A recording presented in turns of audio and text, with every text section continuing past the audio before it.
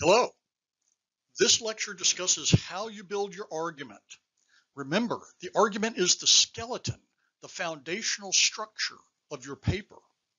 Your final paper must have sinew, organs, and skin, but without the solid skeleton of an argument, it crumbles to the ground. What follows is advice about formulating an argument, a discussion about the difference between assertions and evidence, both as vital components of the argument, and some tools you can use to lay out or control your argument. These tools work for your paper as well.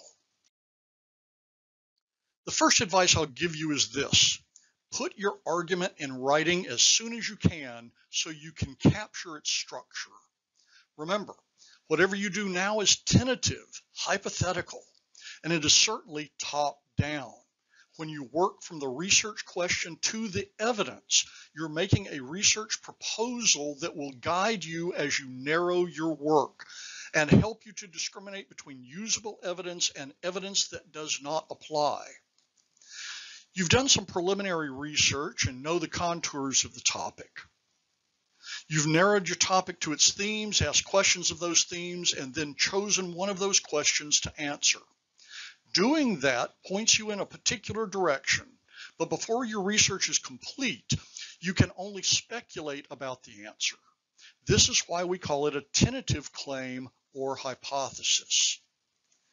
What has to be true for the claim to be true? These are your higher order assertions. The craft of research calls them reasons. We'll look at them a bit more closely in a moment. Some of these assertions might require other assertions to support them. They are lower order assertions and must be true for the higher order assertions to be true. But this is carrying the basic form of argument a bit far. Understanding that claims must be backed up by assertions and that sometimes assertions can be subdivided into lower order assertions is what we're trying to say right now. After writing your tentative assertions in support of your tentative claim, write what evidence you have or need to support your assertions. Remember, as you conduct more research, you will rewrite and even rethink your assertions and claim. This refining process is where the real writing and thinking occurs. Finally, jot down a tentative conclusion in which you explain how your assertions support your claim. Yes, this will change too, but you can produce a better structure by articulating the links between assertions and claims. Let's look now at a stripped down version of this argument. This is a simple layout of the argument form. You can use this as a template, including leaving in the labels. Remember, as you plan your argument, you're working top down, from what you think will be the answer to your research question, to what you think will be those assertions supporting it, to what evidence you will need to support those assertions. Everything at this point is tentative. As you conduct more research, you'll stand this process on its head. As you see patterns in the evidence, and as you use evidence and contra-evidence ethically, you'll see your assertions change from your idealized version to a realistic interpretation of the evidence. It's just as likely that your claim will change as you refine your argument. More advice: stay flexible, keep an open mind, and remember that you are not so much discovering truth revealed in evidence as you are constructing a supportable argument based on evidence. Because the core of your argument consists of assertions and evidence, it's worthwhile to define both so we can tell them apart. Distinguishing between assertion and evidence is a core competency of a researcher. And because your experience and the very nature of qualitative research, this is as difficult a skill to master as it is important. In this section, we'll define and differentiate assertions from evidence, and I hope you'll come away from it with some vocabulary that helps you maintain those distinctions. Your text, The Craft of Research, argues that what it calls reasons And what we call assertions are statements that lead readers to accept your claim. Assertions often feel like subclaims, very narrow claims, or even topics phrased as assertive statements. It's important to distinguish between the two. If the assertion is a subclaim, it links to the claim with the implied word because, and it interprets its supporting evidence within the parameters set by the original claim. When you first conceive of your paper, you begin again work from the top down. You've gathered some information to be able to form a tentative research question properly narrowed down, and possibly a tentative answer, a hypothesis.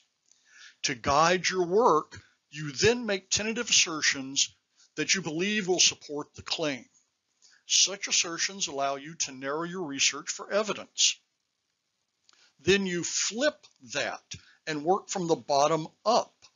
When you have gathered evidence as well as contra-evidence and have digested it intellectually, you can restate your assertions to interpret that evidence and that contra-evidence. As the craft of research makes clear, you base your assertions on your evidence. Your assertions must be true, supported by evidence, for the claim to be true. Now let me make an aside here to say that true is an overstatement. Because of flaws in historical information, sources, and methods, the best we can do is to make an argument that our work supports interpretations that illuminate at least something of the actuality of the past. Be that as it may, let's press on. An assertion might feel also like a topical header. So if it does, be careful. Topical headers are not necessarily assertions. They might denote necessary components of your fuller paper that have little to do with your argument directly. They might let you include context or description or historiography, all of which your paper needs to be complete, but which have little to do with the skeleton of your argument. A rule of thumb is that if a statement feels like you can open it with, "Now I will discuss," then it's a topical header. If it feels like it opens with, "My claim is correct because," then it is a subclaim. Your paper will have all of these, but a problem arises when there are too few subclaim-like assertions and too many topical headers. Without those subclaim assertions, your argument doesn't exist and your paper is a narration or a description. Another distinction that is sometimes difficult to determine is that between assertion and evidence. This difficulty occurs in part because of how you as a researcher mix revealed information with self-discovered information. Both are evidence, but revealed information relies on the authority of the person providing it. Often a researcher takes that source's word for it, but to become evidence, revealed information must pass the tests we'll discuss in a moment. Self-discovered information must pass these same tests, but we are generally more skeptical about its value than we are about revealed information. So what is evidence? Evidence is information that grounds the historian's research in observable phenomena.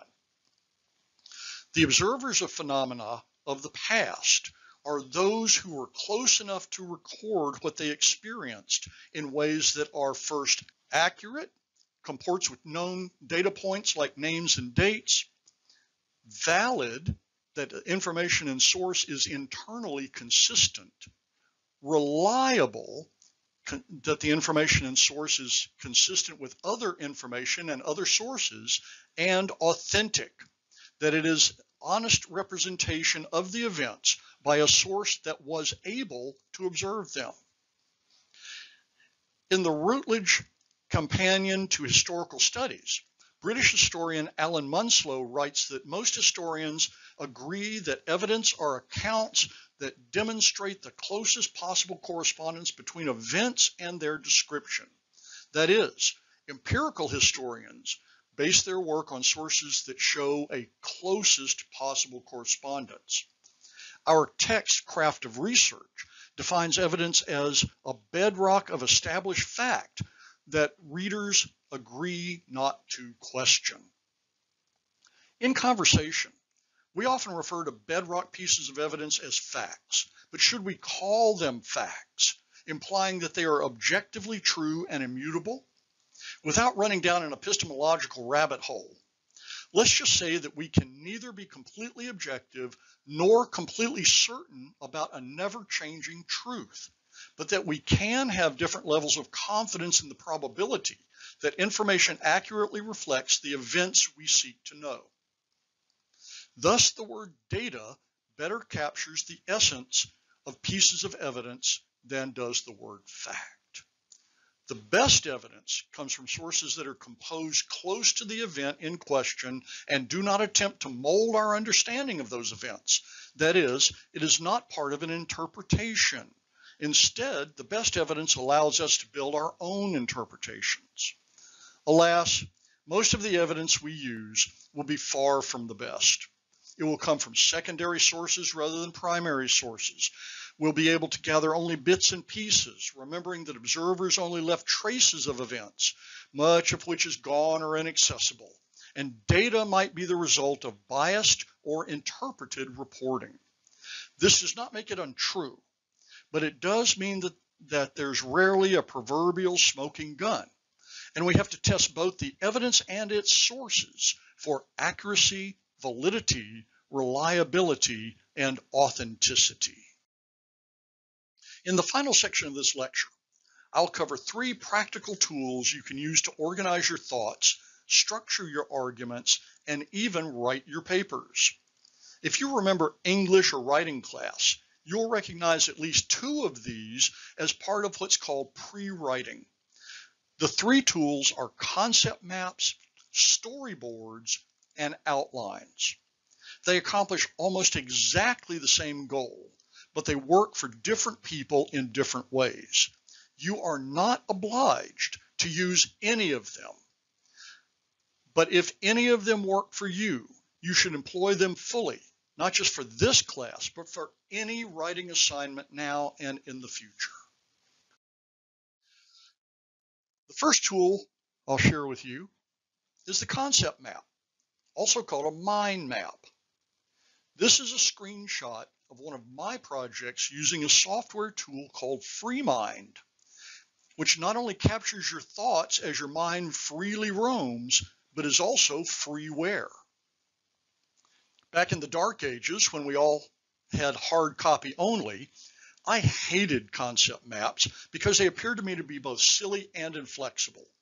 My thoughts are disorganized and a bit frantic, so I needed a way to capture them that allowed me to arrange them later and let me move things around until I was satisfied. In FreeMind, you begin with a single original circle. I usually enter the working title of my paper to keep me on track. You click the insert key to make a child node, type whatever you think is appropriate, then click enter for a sibling mode or insert again for another child node. FreeMind allows us to edit the node entries so we can thicken them when we see fit. This screenshot doesn't show the extent of my work, so if we expand this node, here we go, we'll see just how much more I've included. Because this was a conference presentation on which I was working quickly, I inserted references for each component directly into the node. But what's happening here? In the gray area, you see 2 things: a topical explanation indicating I offer 3 case studies and a claim that these studies demonstrate that motorist camps of the 1920s US South differed from the classic description that was based on a huge camp in Denver. I did not directly lay out my assertions that the Southern camps differed in the manner of their conception, funding, and lifespan, but I address each of those assertions in each of the case studies. Here you see I've expanded the Decatur, Alabama case study to show evidence in support of my assertions and claim. This was effective for my presentation even though it's not a perfect example of an ideal argument structure. I found that concept maps work well for me because I can work on small sections at a time and arrange as I see fit during the pre-writing process, which frankly becomes almost the entire essay if I fill it in enough. I can copy the entire map into a Word document or export it into a LibreOffice document as an outline. Then I can edit it, and I have a first essay draft ready to go relatively painlessly. This I want to share with you is a storyboard or wireframe. This is a visual representation of an outline that is substantially more structured than the concept map. Storyboards come to us from the movie and video industry. If you do a Google search on storyboards, all the products you find are for posting a progression of scenes, usually anchored by images and described with labels and text. Some of these can get pretty complex.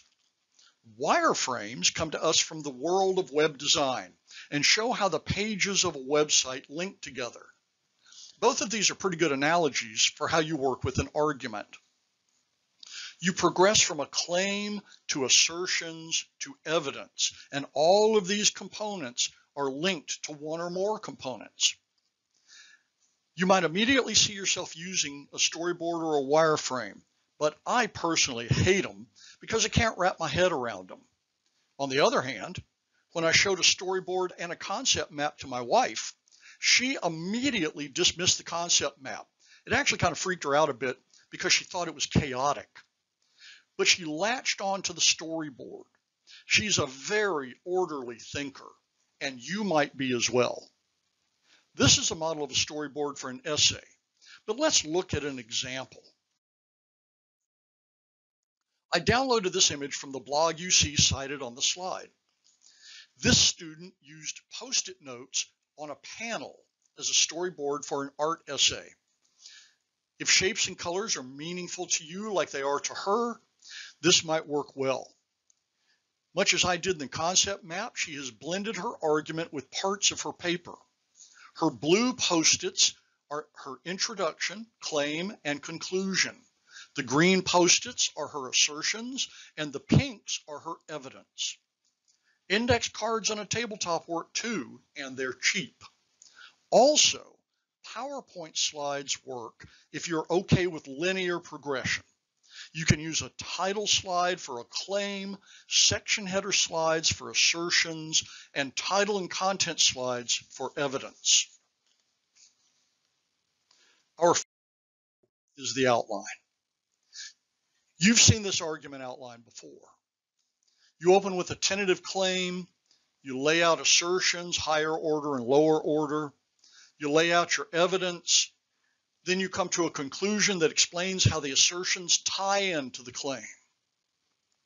Once again, the argument is the skeletal structure of the paper.